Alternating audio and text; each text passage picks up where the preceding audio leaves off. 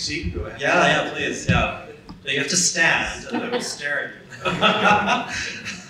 I just want to share a model that we're beginning to explore in Philadelphia with at-risk developers who are typically would,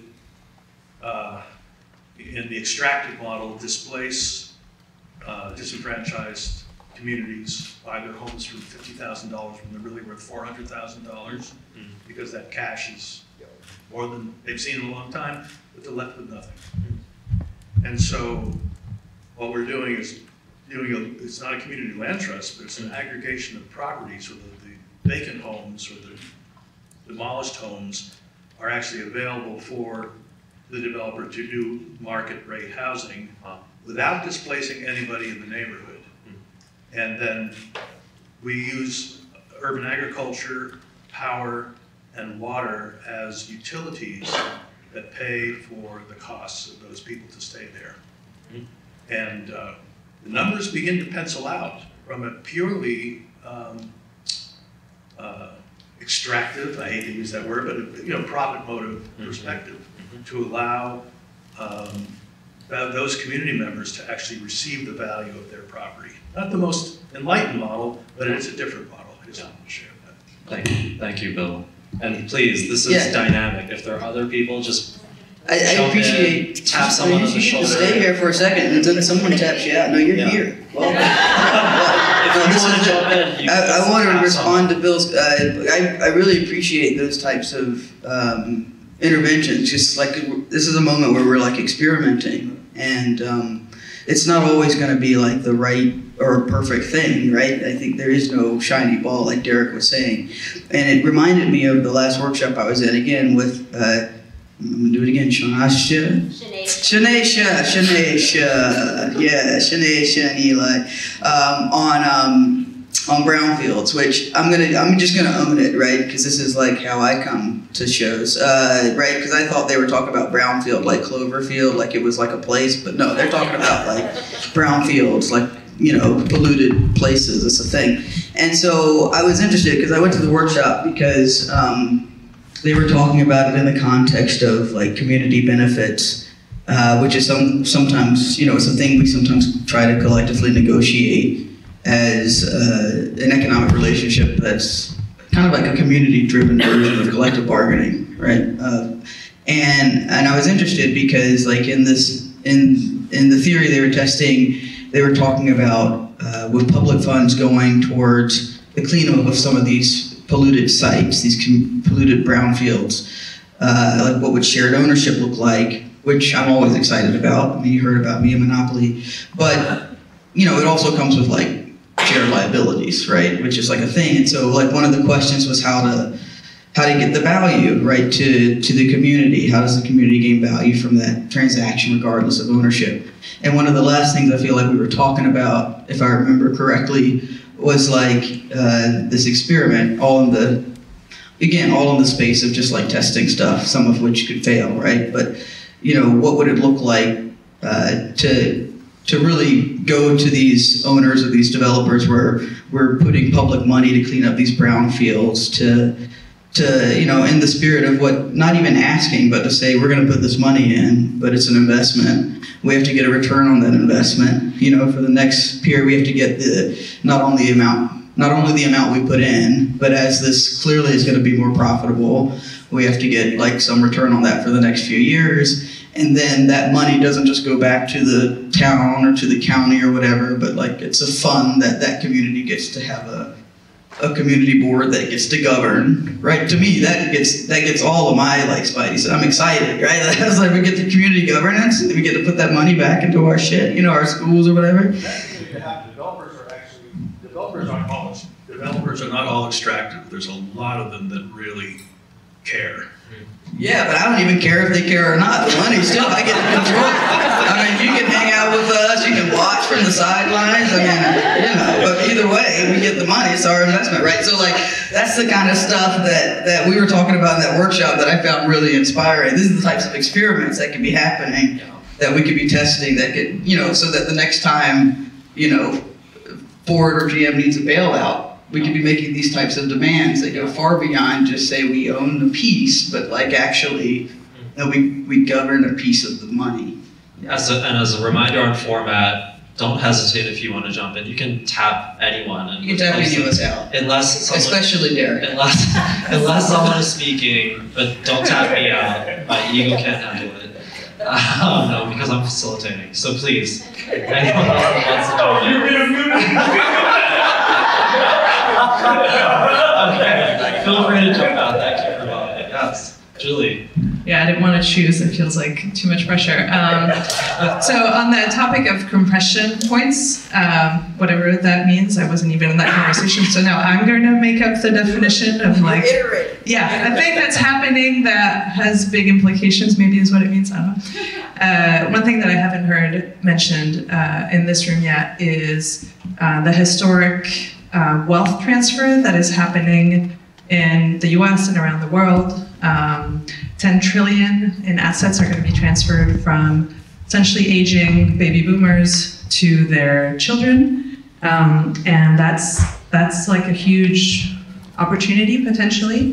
In my work, I look in particular at businesses that are owned by folks who are retiring and are going to be looking at selling those businesses. It's upwards of 2 million businesses employing millions and millions of people.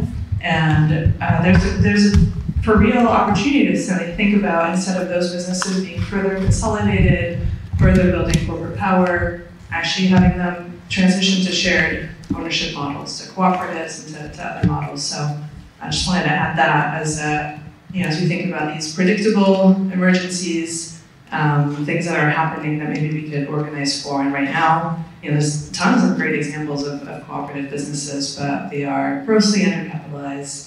And there's a lot of, I think, connections to like the labor movement that can be strengthened, to the economic justice movement, and to others to build that opportunity. Perhaps part of the problem with that transfer is just how concentrated that wealth is. So it'll transfer, but to a select few. Some good news is that it seems generationally, younger generations amongst the wealthy and less wealthy have a different attitude. They have a different political sentiment where they may be open to paradigm change and redefining what is the purpose of an economy and addressing climate change and various other things that other generations weren't. And of course, there's the concern that, is this generational or is this life cycle, that as they age, they start to adopt some of the norms? But I think it's generational. I think there were a set of conditions by which they came up during that's been different from other generations that very well presents an opportunity for a shift in politics. And then here's the other positive story. At the end of the day, the most powerful entity, especially in a place like the United States where they have their sovereign monetary entity, is the state. So regardless of how wealth is distributed at this point in time, having monetary power, the capacities to dictate resources by use of that monetary power, is a tremendous thing that we together, if we're able to capture and define what it is we want and capture our government, can do tremendous things. Yeah. Folks, don't be shy. None of you were shy yesterday, so I'm feeling most proud. Great. So I really enjoyed listening to all of you and the examples that you brought. So my question is really, what is the difference between achieving change, which is very often very hard and you battle for it for a long time, you have to find the right moment, scaling that change, so making sure that there are many more of these things happening, and transformative change? When can we, not only things that we're using the niches that we have to do something different, but what are the kind of seeds that we're sowing for potential transformative change? And it's almost impossible to answer that question because we usually don't know hindsight whether it was transformative. But I'm just wondering how you think about those issues as you try to pursue the change that you pursue. That's a multiple choice answer question. We have history as examples of what were the conditions, and have we had transformative change, and what were the conditions when that transformative change took place? I think there are many inflection points. hell, the current paradigm that they were in was a transformative change. In the 1970s, we ushered in this hyper focus on a notion of property rights and a perceived characterization of markets as the mechanism of distribution. I think it was reactionary to what happened after World War II. I think after World War II, with things like the Declaration of Human Rights, I think we had a whole shift in society. I don't think it was inclusive. I think we excluded the Global South.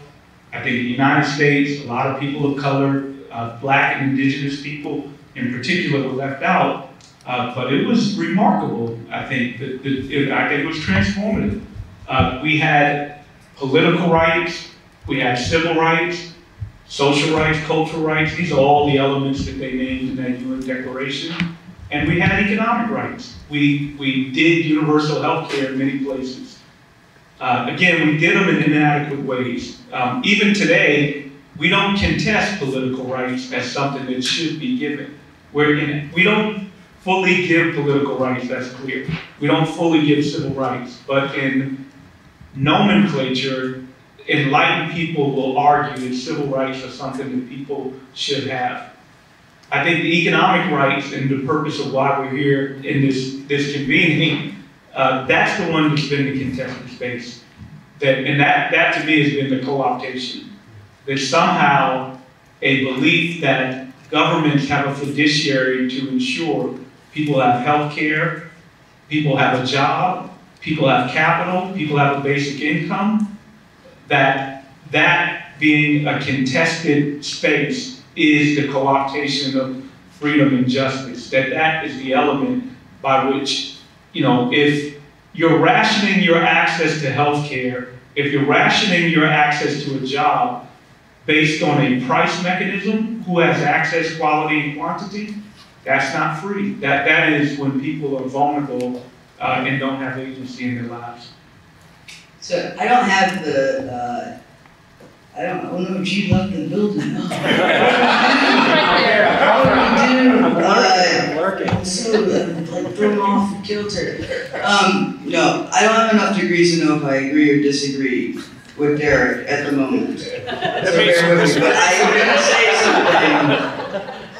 I'm just gonna say it. I don't like the rights-based framework at all. I don't think it's transformative. I think it says backwards, to be honest. And I'm a Gen Xer, but I'm a late Gen Xer, so maybe it's my own triggers with that generation. But in the spirit of talking about what's transformational, at a conference about property as a framework, I'm going to say that because I think, so what you should know about me, even though I live in New Jersey, I'm originally from North Carolina. I am Southern through and through, on all sides of the family, and the majority of Black people as of the last census is based in the South. And I think that when I talk to my people about the promise of freedom, it goes way further back than the Civil Rights Movement. It goes further back than the New Deal. It's kind of back to that, like that Reconstruction era of when you think about the Reconstruction amendments of the Constitution. So that they start first with the Labor Amendment. The 13th Amendment was abolished forced labor and servitude, and the 14th was starting to define citizenship, and the 15th was starting to define the political rights of suffrage and voting, right? And so, like, if we think about those as like the fundamental ideas behind freedom and behind democracy, that is like what it would mean to be transformed into a democracy. It's like a collective process. It's not so much about individual rights. It's about governing together. And in order to govern together, then you have to like see ourselves as whole people. You have to see society as a place where every aspect of it is a place where we should be governing together. From workplaces to our neighborhoods and apartment buildings to whatever, right? And so, in some ways, in this question that you're asking about how do we think about or know something is transformational, And again, I don't even know if I disagree. This could be very much aligned with what you're saying. I just have like a visceral reaction to the rights-based framework. It's okay. It's just my thing. But I think in some ways, like sometimes the thing that is transformative and scalable is a small victory that then gets picked up, right? It could sometimes be that, oh, we realize that if we targeted, for example, the ultimate profiteer instead of just who signs our checks, says a set of 12 precariously employed guest workers, and that worked. And we got out of our bondage, right? This actually happened in Breaux Bridge, Louisiana, at a company of CJ Seafood workers with 12 guest workers in 2012, or 40 guest workers in 2012. And now, like, you know, fast forward in April 2022, you know, thousands of workers across South Asia and signed the Indigo agreement with the ultimate profiteers, right? Like all of a sudden now you have scalable victory because you have a scalable strategy, which is different than just saying scalable as in we're going to have hundreds of thousands of people mobilizing for the same thing at the same time. Both can be true and both are scalable, but part of what I'm saying is that transformation can happen in both ways. And so I actually agree that we are in a moment right now of transformation due to the need for climate adaptation, due to the crises that were exposed, the kind of like compounding crises that were exposed during the pandemic, and the kind of awakening that happened amongst many workers during the pandemic, both as being defined as essential, both the kind of double whammies that happened on people who were historically exploited because of race or because they were already on the edge or whatever. And I think that, you know, we haven't really mentioned a lot about the federal investments that have gone in for climate adaptation. Like one of the things that I know I mentioned in one of the workshops yesterday, we've been spending a lot of time at Jobs with Justice trying to figure out how we were supporting workers in the auto industry, and not just the UAW, but throughout that supply chain.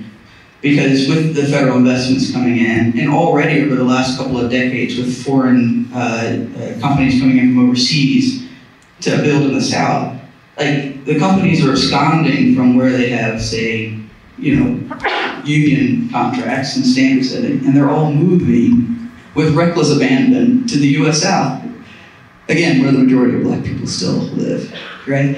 And even I was reading this book, from a businessman in Japan from like 1983, and I thought he was going to be more nuanced, but no, he basically was like, you know, hey, go to the U.S. South, there be gold there, you know, they're racist, it's going to be great. You know, I was like, oh, he just said it, that's amazing, wow. All right, and that was 1983. And now it's happening with our own federal dollars, where these companies to build electric fleets are leaving Wisconsin to build the U.S. Postal Service electric fleet, moving to South Carolina, leaving the UK to build UPS's electric fleet, moving to South Carolina, leaving Los Angeles, Proterra, to build electric fleets for many cities, moving to South Carolina, batteries, Georgia, South Carolina. I mean, they're going to the U.S. South to build these cars. And the idea of being able to, I see, I know, he's about to blow the whistle. He's about to blow the whistle. He's about to blow the whistle, and it's okay, I hear the whistle blowing. Johnny Cash. Anyway, so all that is to say that winning some form of governance in an industry like that, whether it's industrial standard setting, supporting collective bargaining agreements that unions are trying to negotiate throughout that industry, would be transformational for reasons that are different than, say, just winning, even in Detroit or right? Because, like, in some ways that would actually be for example, my ancestors' promise from Reconstruction, more so than just winning a contract in New York. So this is like some of the things that I use when thinking about criteria for transformation. And the last word goes to a guest. If you could introduce yourself. Oh, well. Introduce yourself. Yes, my name is Joseph Jones. I'm associate professor of political science at Oakland University. But Smiley, she kind of spoke to, and I want to talk about the South. You know, I saw a news article this morning where the AJC was saying that there are 3 companies that are holding almost 19,000 single-family homes. And that was just the top 3. If you go to the top 10, it's almost like 40,000. So you talk about the South, and you talk about how this has become a place where people are coming to try to, exploit and do these types of things. So I'm just wondering and this is a very progressive space. Like my mind has been blown about some of the things that are happening here in California. But in the front of my mind is like, how do I bring this back to the South? Like, what can be done? Is there any advice you walk in? I know, Darren, you've done some work down in Atlanta. I'd love to hear what could we do down there? That sounds like a great open space topic. Sorry. Wow. Sure, moderator. I just want to, if we could just have a round of applause for all of our panelists and everyone who offers the Fishbowl. And I do actually think it's going to be a great open space topic. And with that, I'd love to pivot and transition. Thank you all again.